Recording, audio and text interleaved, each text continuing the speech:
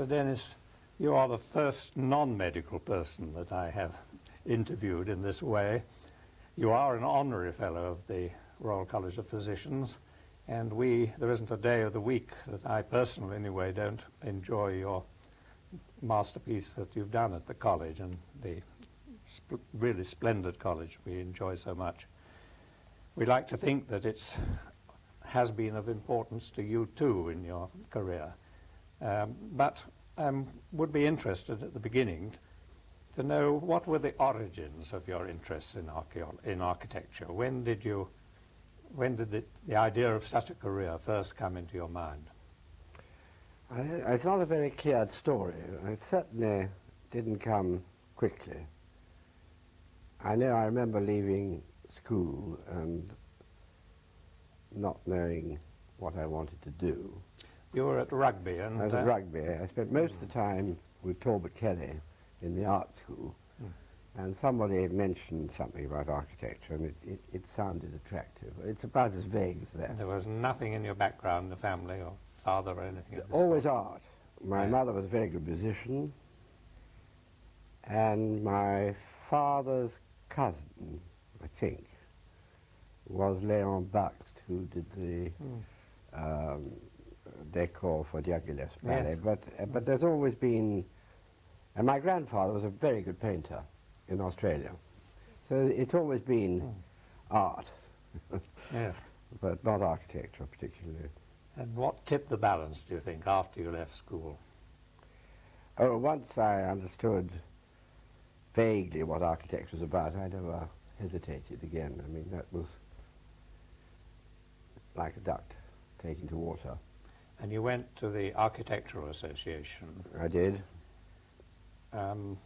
Somewhere in the very early part of that period, I mean, it must have been fairly soon after you left school, I think in one of your papers you refer to the influence of the Le Corbusier Pavilion Suisse in Paris. That's right. Did you go to visit Paris when you were still a student?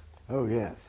I think as soon as I had read his book, Vers une Architecture, it struck me that I simply had to go and see what this man was actually building. And I went in about 1935, roughly around then, that period. I went straight to Paris and had a look at his buildings. I then began to study him in depth. I met him, of course, later on, and he was without question, for me, the greatest architect of this century, which is the title of his present exhibition at the Hayward Gallery, because he's dead now. And of course I got to know him a bit. But he certainly played a very important part in my architectural life as a mentor.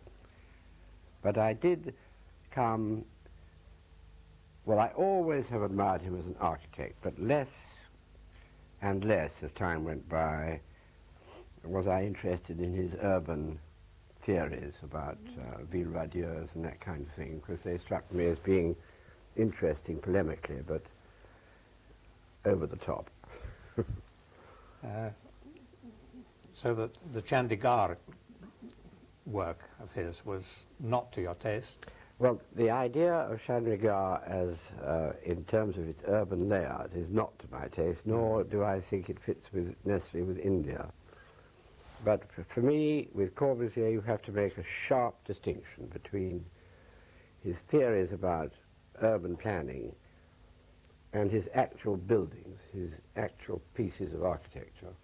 And in Chandigarh, for instance, the courts of justice, and apart from his other buildings, show him as a superlative architect and one who really looked at Indian architecture, understood, for instance, the Red Fort in Delhi, I think, and clearly he has transposed it into modern terms.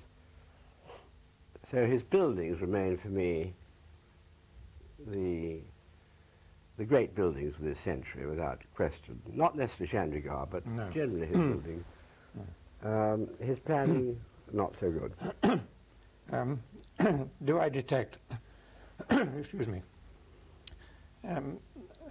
a bias against the sort of what I would, as a medical man, call a biological aspect of architecture in regard to town planning, I mean to actual planning of more than a single building.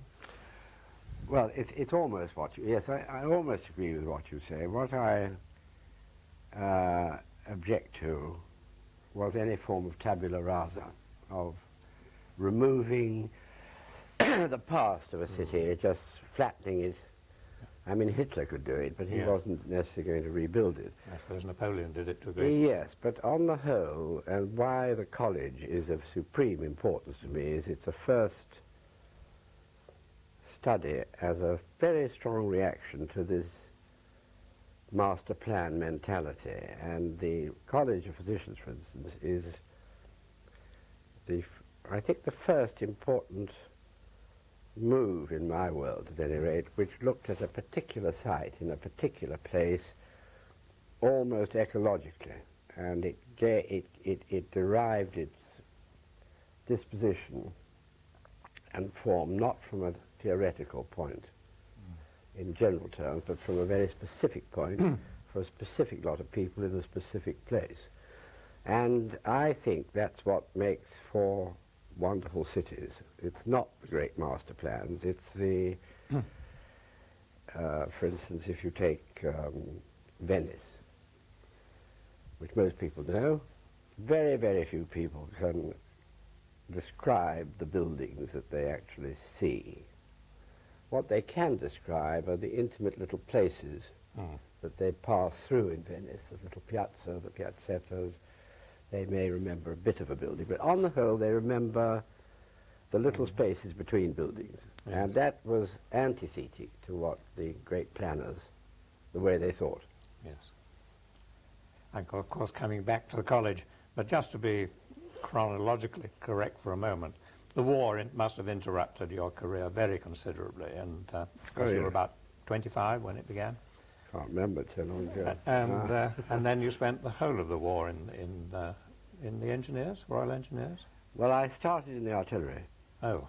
Because I had to, this was the days when they wanted to get people square pegs in square holes, or whatever the phrase is. And I remember going to be interviewed at the calling up office, and they said, well, what are you? And I said, I'm an architect. Ah, he said, and he wrote the letter A, and then he said artillery. But then I went to engineers, and I made airfields from D-Day onwards. So you really were in a very strong architectural role in doing that? I mean, I don't mean in the design of no, this was artistically and so on, but you must have learned a lot about reinforced concrete and so on. No, these were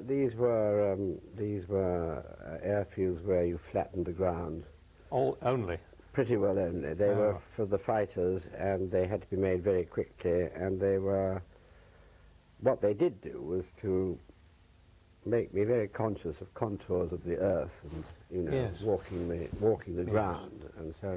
But they're really the opposite of architecture. You had already joined a firm before with Wells Coates and so on, Tecton and Drake, was it before the war? Oh yes, my first job was with Wells Coates, whom I greatly admired, and then with Lebetkin and Tecton. Just joined them before the war, and then... And immediately afterwards, were you able to return to them? Yes, but things had changed. It's very strange. In what way? I can't put my finger on it. I had changed. After all, 7 years away, and whatever I may have enthused about before the war, and 7 years previously, my attitudes had profoundly changed. So that in the end, I set up with Drake on my own. Tecton had dissolved, and then he died, and I've then pursued a path that I happen to be interested in. Would you like to say a little more about that? I mean, that's because this is where you are carving your own career rather than following an orthodox one of joining a partnership and so on. Yes, I'm sorry, I'm not sure what the... I'm really getting... To what extent, at this moment, you were really going for an architecture that you wished to do, not the architecture that a firm might be commissioned to undertake. That's right, but the firms, of course, were dominated by two important architects, Wells Coates, yes, and Lubetkin in the case of Tecton. But I found that I suppose I was a slow developer due to the war, and I began thinking about architecture in a different way, which doesn't mean that I turned my back on the lessons that I had absorbed. But well over and above either Wells Coates or Tecton was the great mentor, and that was always Corbusier. yes. And both these offices that I went to were the nearest I could get to him in England. But he remained for a long time the dominant influence. And then I began to, like all younger people, they climb up on other people's shoulders, and then they feel fledged to get off on their own, which is roughly what happened to me. Did you travel around a fair amount in this time? Yes. I mean, abroad? And, Yes, I traveled into America and Europe, not the Far East till very much later. And you had one academic year, didn't you? Or was it full-time, or was it an appointment at Leeds as a... Well, Hoffman Wood I think it was a year. professorship? Emeritus. Yes. Yes. And did you enjoy that? I mean... No, I'm not an academic. No, I wondered if it was... I do like talking and having seminars with young people, but as a sort of academic teacher, it's not my scene at all. And certainly not as an academic architect, I presume. No.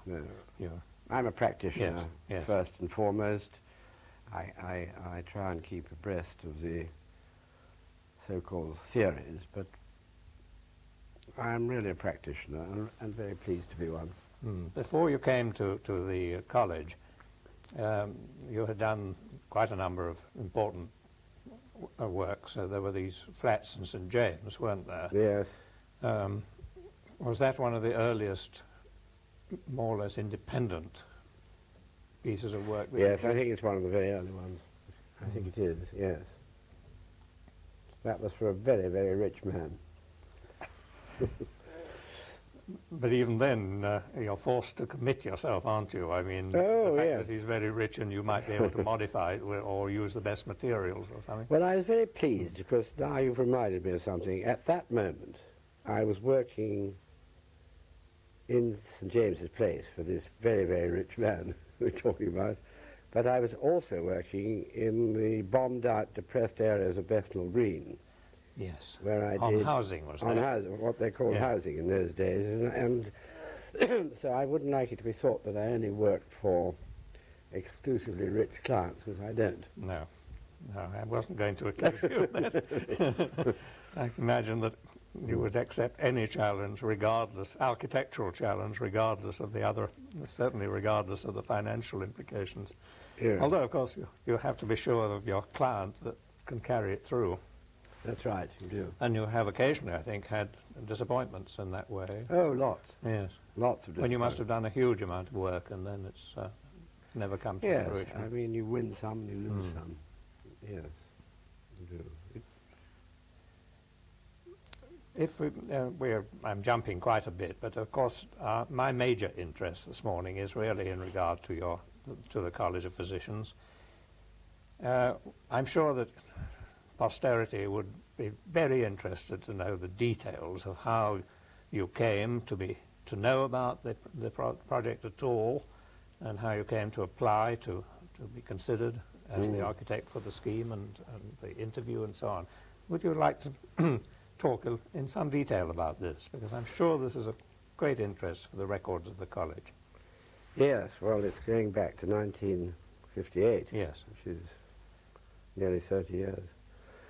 It's very vivid. I got a letter, I think from Bumford, Dr. Bumford, or it may have been Robert Platt, I can't remember, simply saying the college are considering building another college on a site which was not specified where it was, and if I was interested, would I send particulars of what I'd done? And I wrote back and said, of course I was interested, and I sent what particulars I had.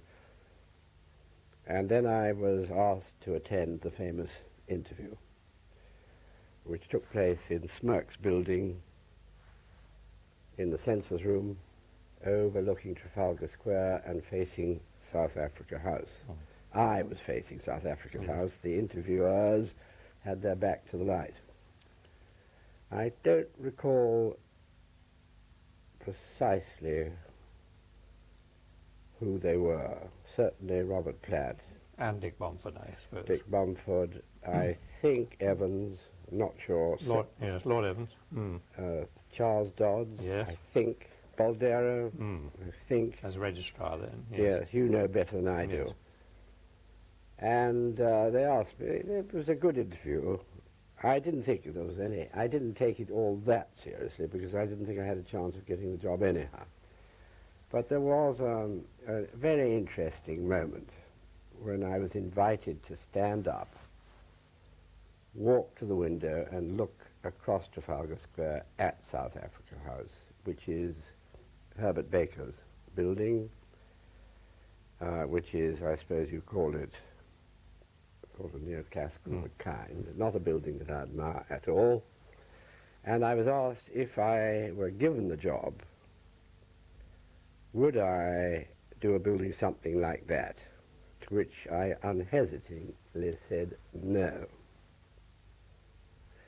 And I didn't elaborate.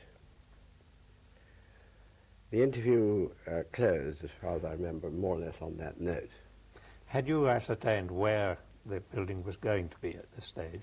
I'm not quite clear. There was some confidentiality about where the building was to be. I think I probably, in confidence, would have been told. I'm not sure. I can't quite remember that. There was a difficulty because, of course, Corbusier has to be carried along, and Corbusier might have had other views. Absolutely. I mean, I don't think, even if I was told, that I was told that it was absolutely firm, but it might have been in Regent's Park with the Nash Terraces.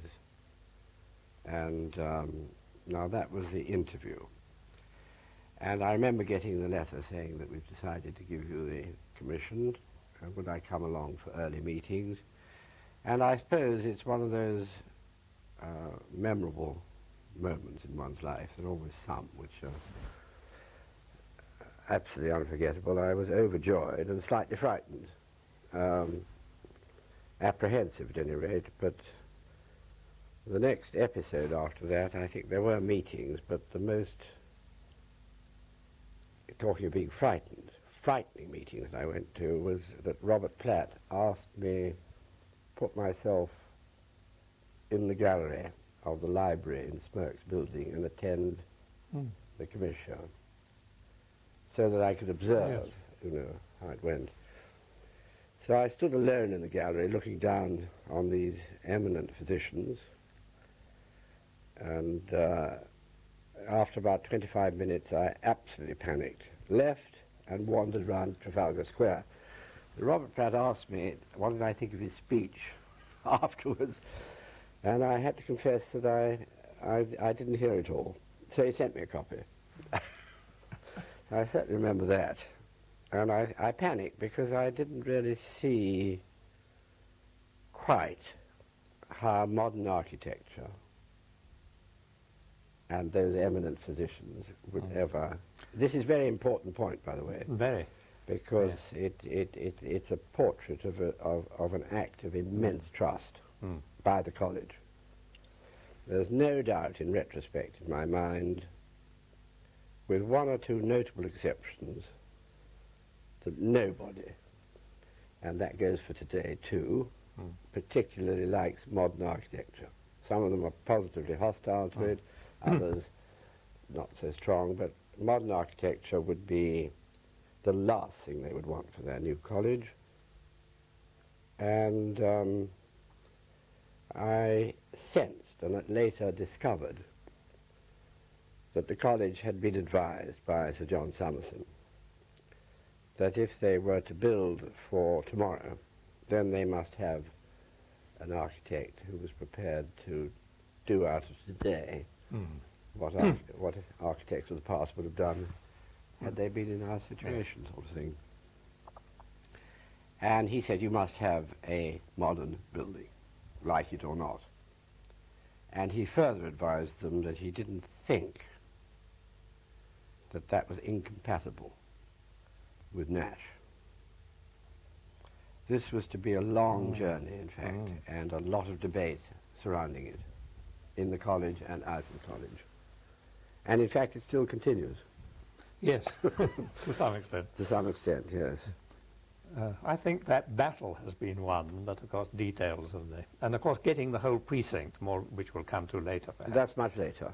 Is so much later, but nevertheless has made a difference to the attitude to the whole complex. Yes, I mean, I have, you see, if I had to sort of,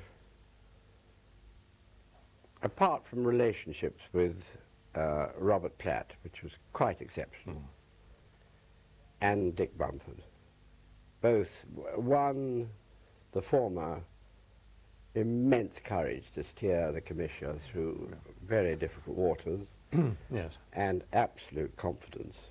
Whether he actually had it or not, another matter, but he certainly... But he wasn't afraid of taking the responsibility at all. And he handled it in a wonderful way. But the more interesting, as interesting episode, which touches me deeply, is Sir Charles Dodds, because he was to become president when the Queen opened the building. Yes. And I remember walking up the stairs on that occasion with his hands holding the paper, shaking and trembling with nerves. Yes. I could see him vividly. Now, Dodds was a funny man. I'm talking now as the architect, but an interesting man. Yes. And never disguised his dislike of modern architecture. At any meeting he would say, well, I really don't like modern architecture. He particularly disliked the west elevation of the building. But nevertheless, he didn't try and frustrate the college's wishes to get on with it. He simply established his point of view. Now, the most touching thing about him is a letter which he wrote and which I treasure, which was written a few days, probably after the opening of the college with the Queen, when he wrote to Robert and said, I have never disguised my apprehension at the course you embarked on, nor indeed did I think I would ever like the building. But I'm bound to say it was very moving. Yes, and it's a very moving thing to write. Yes. It is very typical of the man, if I may say, from what I know of him. Oh, he's a remarkable man. When I say he's funny, it is that when you meet him... But he was a great traditionalist. He hadn't perhaps got a great deal of tradition in his sort of family background and so on, and he was very anxious to have it. That's right. He wanted sculpture, insignia of the royal... A lot of people, quite understandably, said, well, when they saw the designs, it doesn't look like a college, because their vision of a college would have been something that they knew about, like a pedimented front to smirk or something like that. So that touched me very... But that's the tip of an iceberg of many fascinating comments which were made by the committee which Robert Platt chose, the building committee. I mean, they were... I've got a list of them. Newman. Yes. Well, some we've mentioned. Evans we've mentioned. Yes. Hunter. Leatham. Ellis. Or was it Elliot? I can't remember. Ellis, I think. Ellis. Wolstenholme, of course, at one point, yes, because he was the benefactor. And there are others. I wouldn't like to omit their names, so we may have to add their names in afterwards, because they're all rather important. I mean, it has to be remembered when at the time I was appointed, the houses in Albany Terrace, or Albany Street. Albany Street, yes. Yes, the terrace of houses in Albany Street were not to be pulled down. And even the ones at the... No, the last yes. the last few next to number 8 were to stay, and this was to me, a very inhibiting issue, and it's largely due, in fact, I think, to Boldero, that in the end, the decision was made that they all had to come down. It was a very important move. Yes, he was another man who was not afraid to take responsibility. No, not a bit. Yeah. And Cullinan, he was there too. Yes. Whose son, and whose son, of course, was to join you. In fact, I met you through your advice to employ him. And he has become, for his generation, a very, very important architect. Extremely delightful person. And a delightful person, a great friend of mine. Summery's house itself was still standing at this point. Summery's house was standing at 45 line on the corner, and in Summerson's description of Georgian London, I think he dismisses it as a sort of building that was put up for superannuated governesses. Yes. Who would look after the children of the nobility or the military in Nash's grand plan. But he didn't think there was any point in keeping it, and nor did the Royal Fine Arts Commission. Now that is something that couldn't happen today. England has become so entrenched in sloppy nostalgia, with the Prince banging on left, right and centre, you know, that no way would you get that building, inferior though it was, pulled down today. I mean, it was merely compatible with his general plan, really, wasn't it? It wasn't very... otherwise it was just the bare essentials, a barracks, really, for this... Oh, the great terraces, well, those... Well, the terraces were fine, but Nash himself, with Summery's house, was only a... It was a servant's annex. That's right. Yes. But the fuss that would be made today would be nobody's... Would it? Would be nobody's. You wouldn't get it down. Not a hope. And you wouldn't get college of physicians up either. I doubt. The rot has set in. I would like to talk a little more about this in a way. That in the course of building the designs you produced and the model and so on, did you get detailed opposition from the College Building Committee, or was it essentially fairly plain sailing within the college? Oh no, there was. I've got notes here, but I can recall. Well, Dodds we've discussed. Yes. He thought it was awful, the West Front. Didn't look like a college. Wolfson thought it was good functionally, and then an awful entrance, he thought, and hated the roofscape on the top, and said the whole thing looked like a school.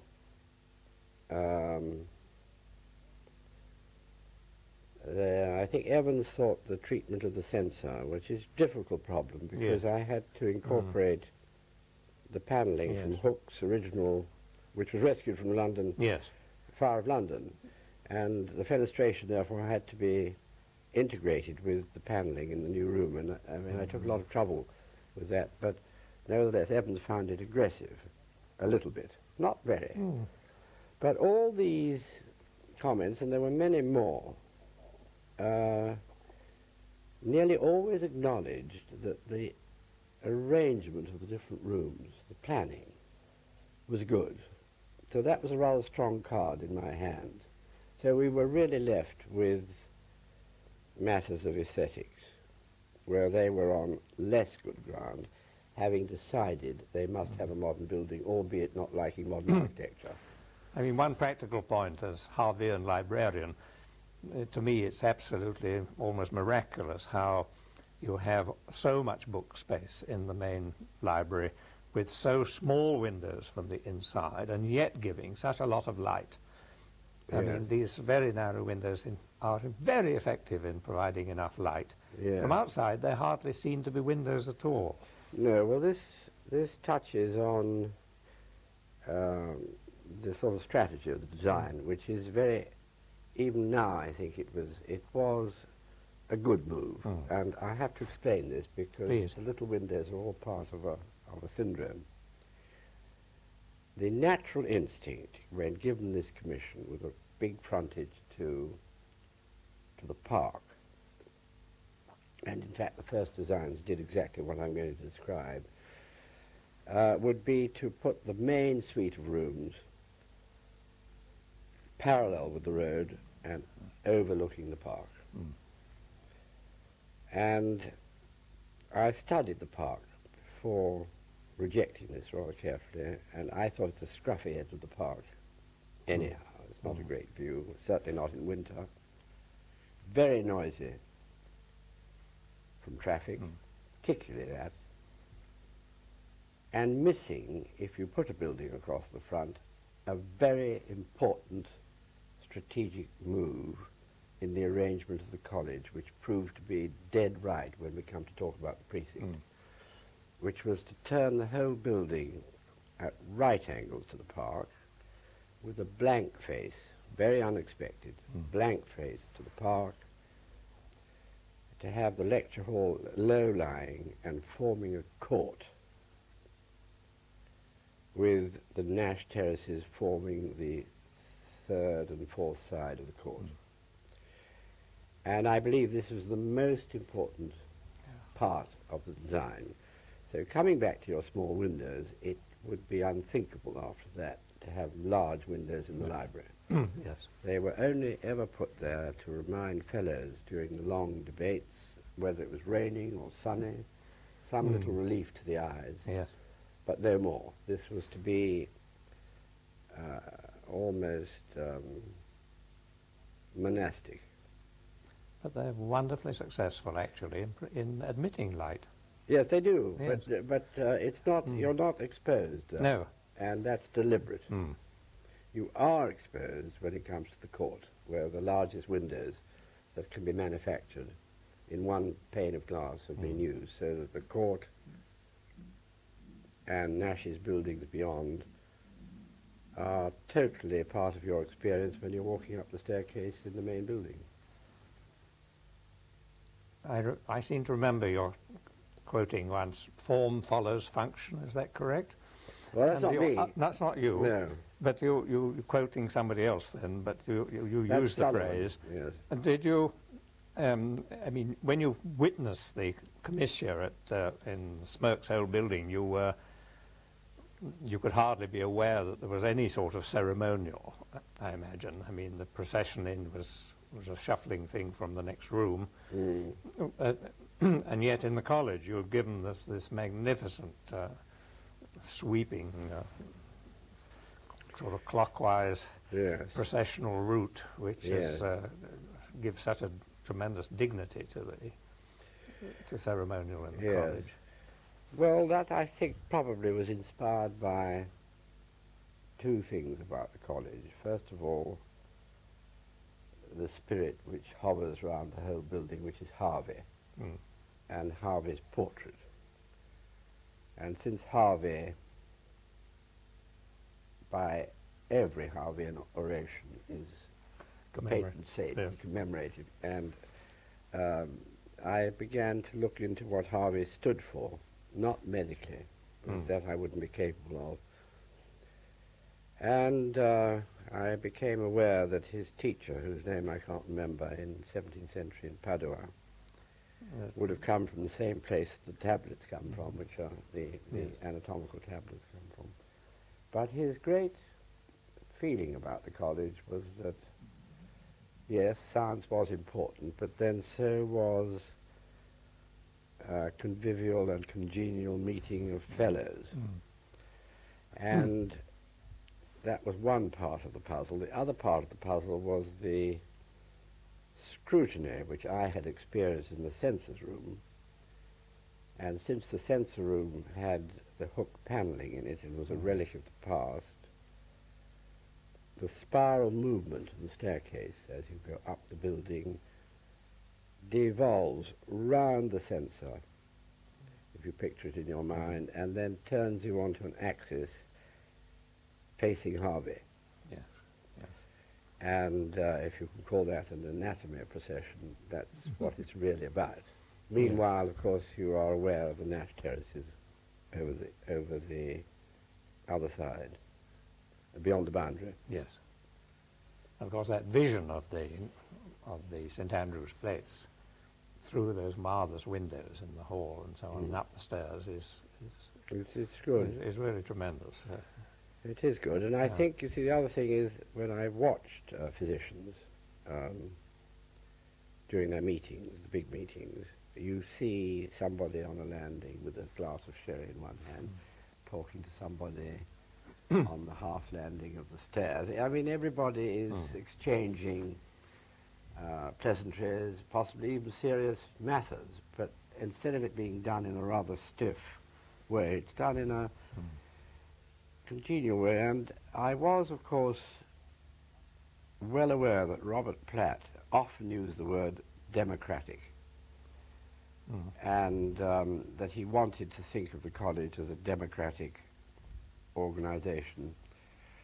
And if you compare the entrances, which caused so much criticism, between, say, Smirke's entrance, which was neoclassical, formal, pedimented and columned, that's not exactly inviting you to come in. It's almost saying this is an exclusive society, keep out. It was very forbidding, yes. And the college, on the other hand, tries to be inviting, tries to make younger members feel not too uncomfortable.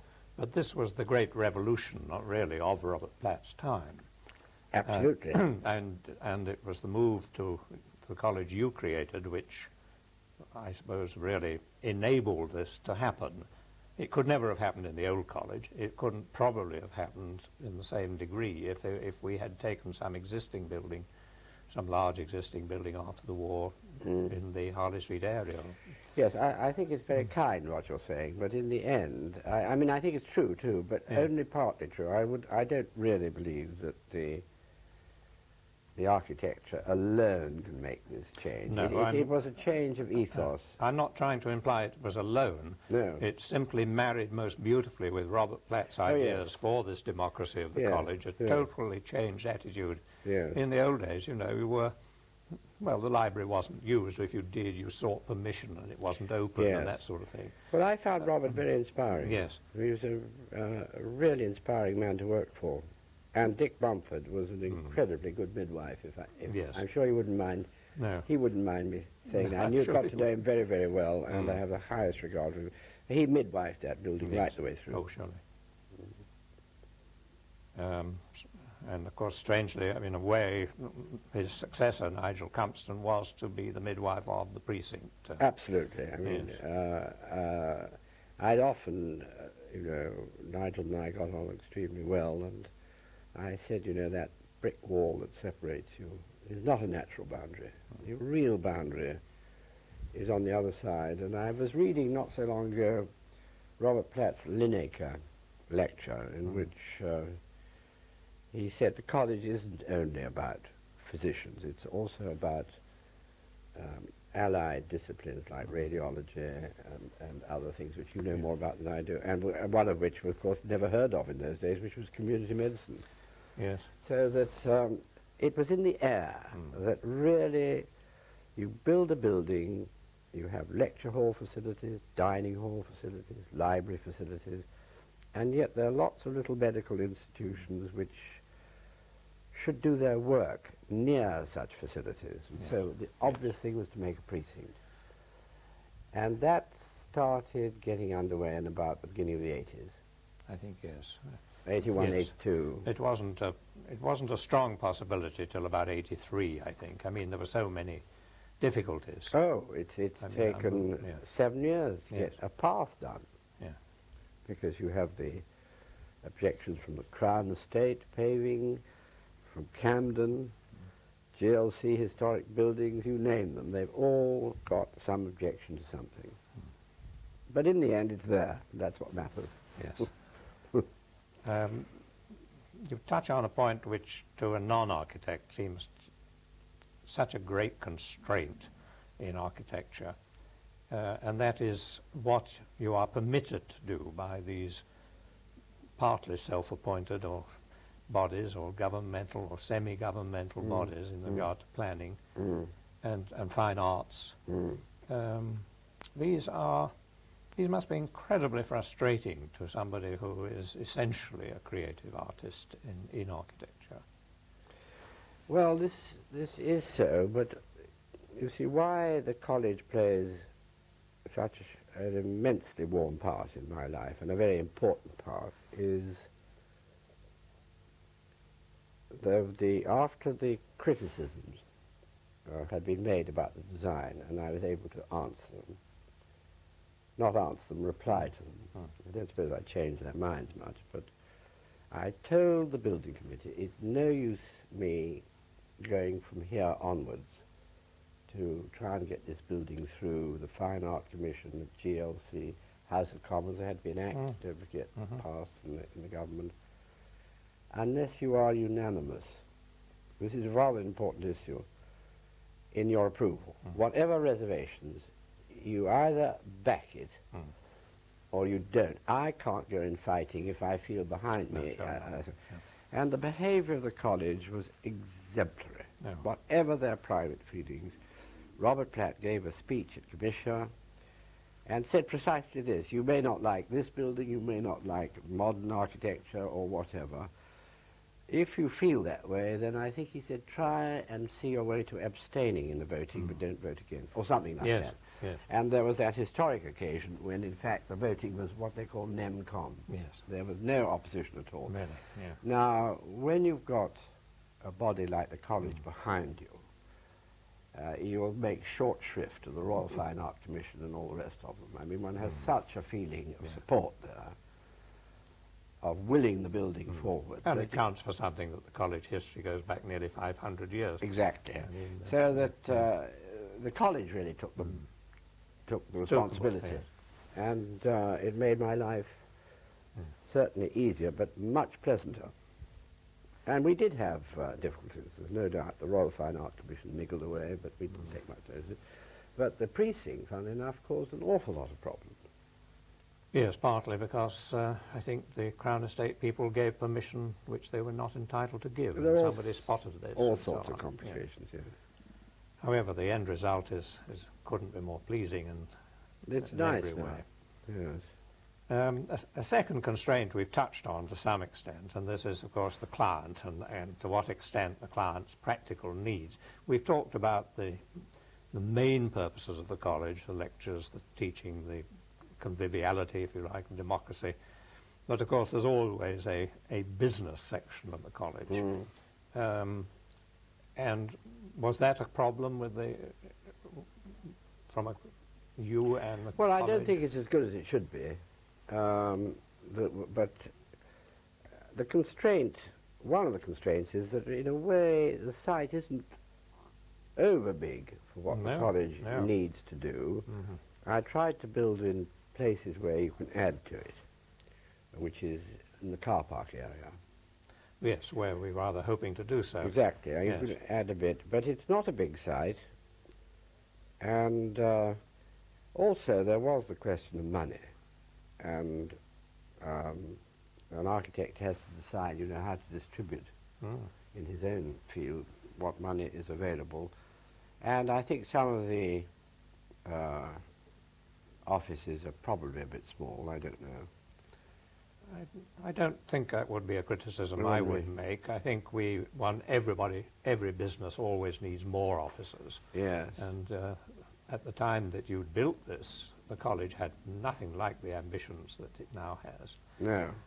Well, I'm glad to hear that. But, I mean, there are bits that I would do better. If I were to make a criticism, and I'm not sure that it's how valid it is in the time in which you were doing this, it's the accessibility for disabled people. And that really has been a problem.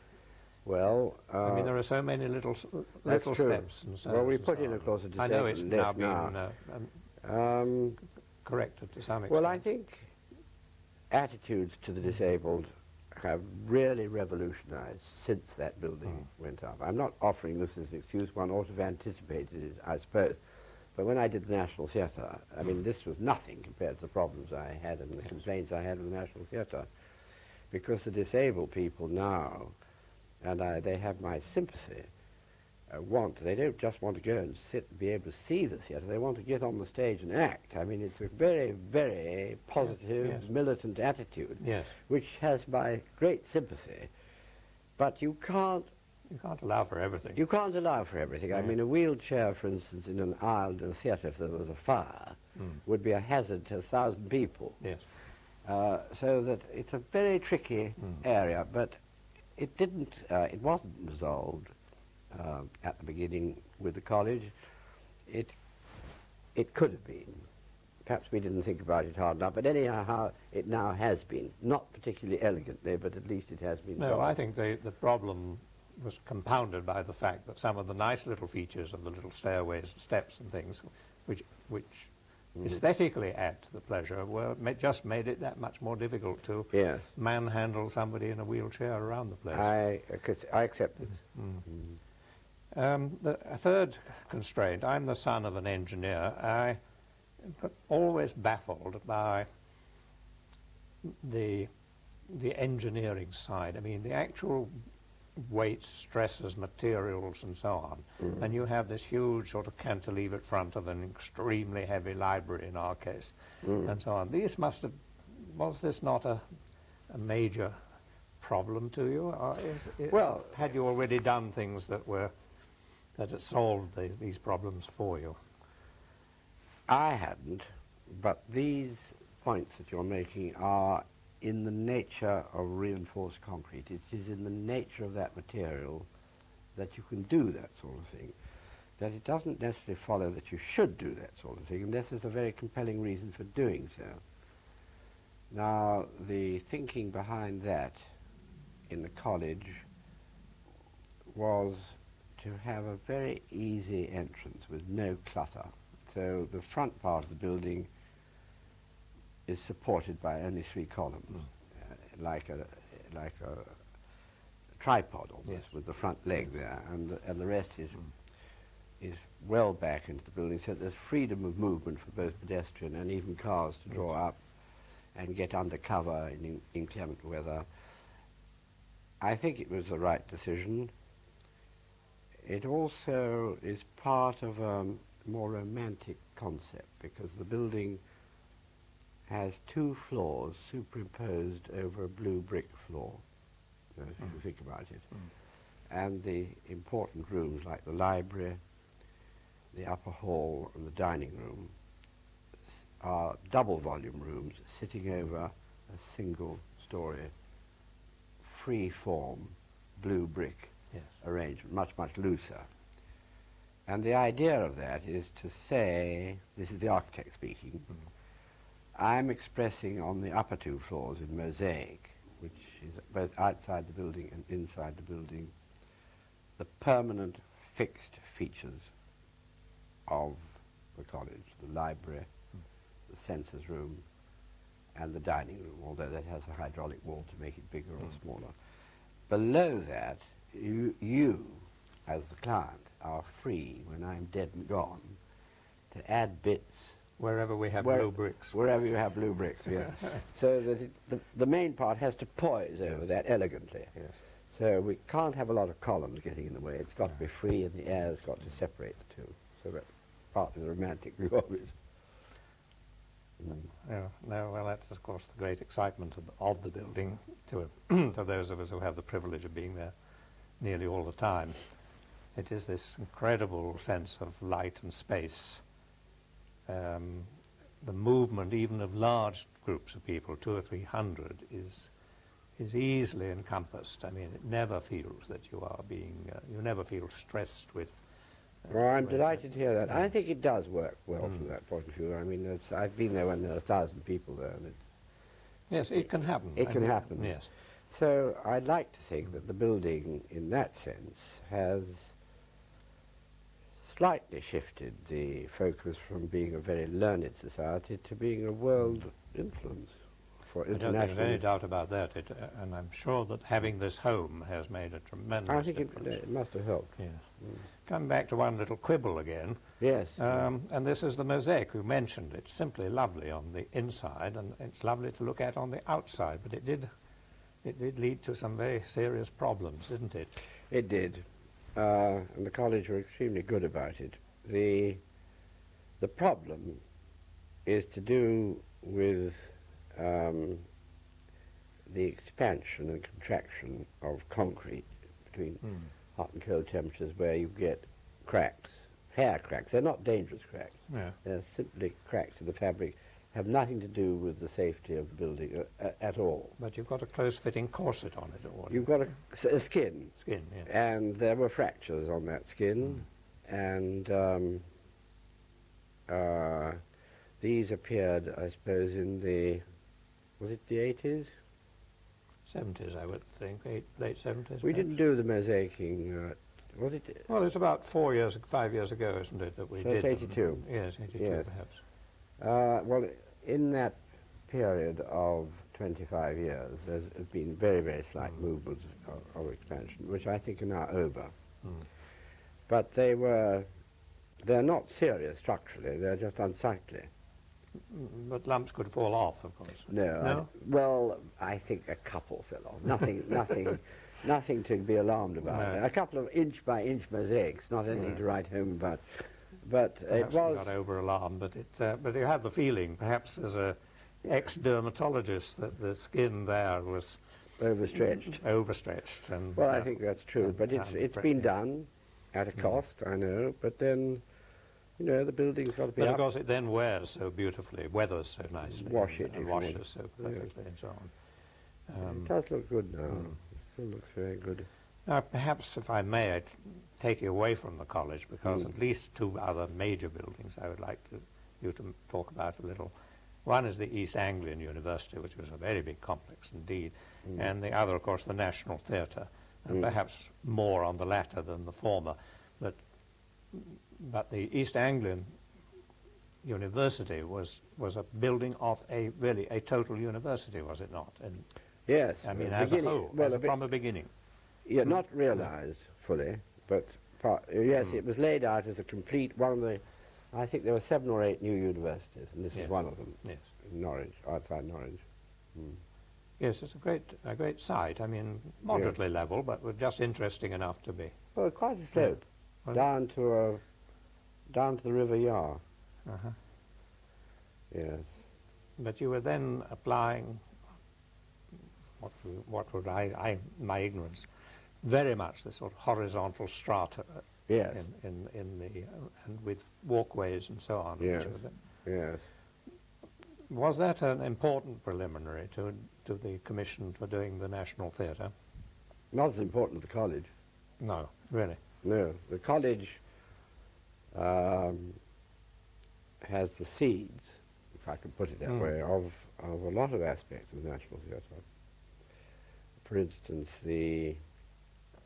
when you walk up the staircase in the college and look out to what I call the fourth wall, which is the Nash terraces, that's a parallel act taken in the theatre. When you look out of the theatre and you see the King's Reach bend in that river, which goes from St. Paul's right back to Waterloo Bridge, so that what Nash is to the college, that aspect of the City of London is to the whole audience of the National Theatre. And of course with Somerset House. And with Somerset, as part of it. all part of it. I mean, it is the relationship of a building to the existing city beyond, and not, coming back to the beginning of our conversation, or rather it is antithetic to pulling flat areas down and doing it tabula rasa. It is making what exists of the past part of the present.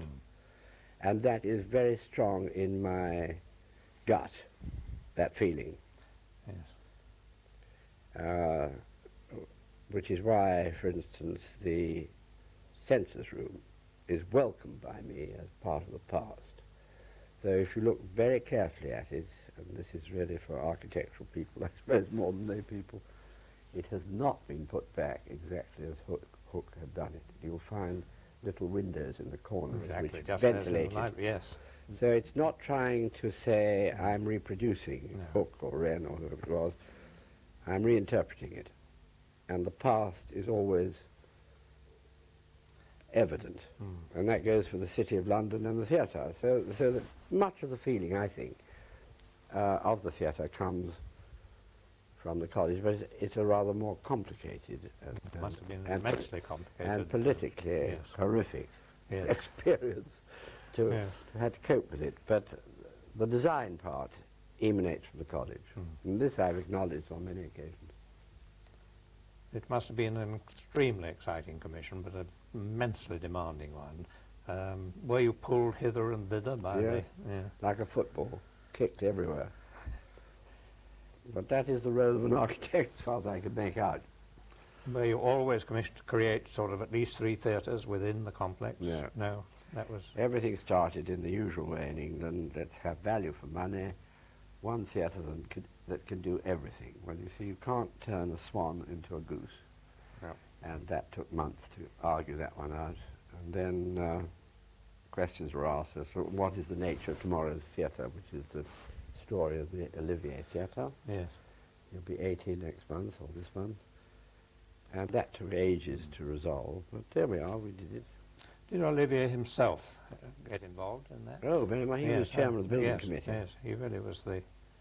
So he would welcome enormously, I imagine, the concept of that Olivier Theatre with almost in the round. But he said he did. But the point about Olivier is that he could act Hamlet in here if he had to. Yes. And he doesn't need a theatre. He's a creature of theatre and can act anywhere. But he was very supportive at the end, not without a lot of difficulties. I noticed in your Who's Who, I imagine, or somewhere where you've been at least assessor for a number of interesting things abroad in Bulgaria, oddly enough. Yeah, they like me in Bulgaria. Yes. I go this year. What did you do there? Was that an opera house? No, that was Yugoslavia. Yugoslavia was the opera house. That was an opera house for Belgrade. My wife comes from Belgrade. And, yes, well, this was the new opera house, and it never got built. No. It was won by 2 young Danish architects. Very, very good design. But that went down, I'm afraid. What did you do in Bulgaria? Was it Sofia? No, no, That was assessing somebody else's work, was it? Yugoslavia was the opera house. Opera house, yes, but in Bulgaria... Bulgaria for some reason wants to become a kind of a centre for architecture, and so they invite if we me. may just turn, as I'm being hurried to finish, your Israeli one was a synagogue, isn't that Yes, right? yes. That must also have been a great excitement and challenge. Well, amazing working with people like Teddy Kollek. It was not built. Yes, not built. No, never will be. No? Took me 3 years to design it, but it's a casualty. Well, I I'm sorry to hear it. I have to complete this and say how immensely grateful I am, and the college surely will be, for what you've said this morning, and which will be turning again and again, I think, to this record of what was quite the most important event for the college in this century.